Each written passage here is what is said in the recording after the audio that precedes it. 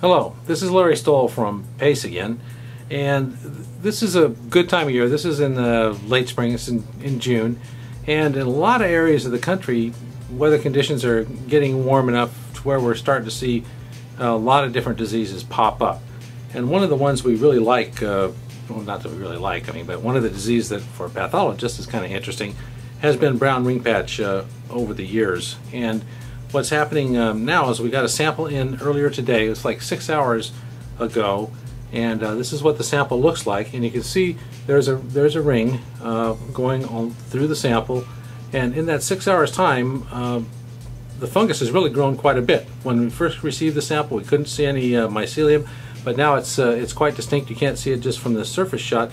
We'll take a quick look under the dissecting microscope to show you what we're seeing and throw it under the compound scope, and then we'll take a look at it again in another, say, 12 hours just to see what's going on. But for now, let's just take a look at it under the dissecting scope, and you'll see that the mycelium is just starting to grow. And then tomorrow we'll take a closer look at this sample. Well, the sample doesn't look like much, but if you look down amongst the foliage, you can see a little bit of hyphae in there. And what we're going to do is stick in a thumbtack so that we can come back and look at this same area in another 12 hours, so we'll know that we're in the exact same spot. So I'll just pan around this real quick, and you don't see much, but there's a little bit of mycelium, and we're going to focus on that little bit of a seed head forming right there, and we'll take a look at this in another 12 hours. Well, it's been about 12 hours. We incubated the sample in one of the standard shoebox incubation chambers, and now we'll see if we got some mycelium growing more than we saw yesterday. And with brown ring patch, it usually grows pretty fast, and I think you can even see it.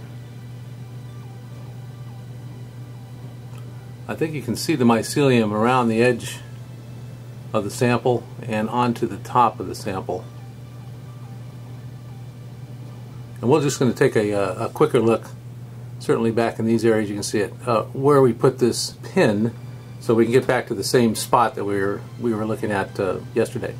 So let's take a look at that sample again and see what we can find. Well, there's that same seed head, and you can see the mycelium now pretty dramatically after only 12 hours of incubation. And if we zoom in a little bit more closely with the dissecting scope, we can even start to see some of the right angle branches here and there as you see the mycelium take off in different directions. Then if we take a sample of this material, collect some of the hyphae, and we spread it out on a microscope slide, we'll see the more characteristic components of the fungus, this right angle branching and the septa. These arrows are marking the septa around that branch. We hope you enjoyed this video, and refer to the Pace Turf references for additional information on brown ring patch.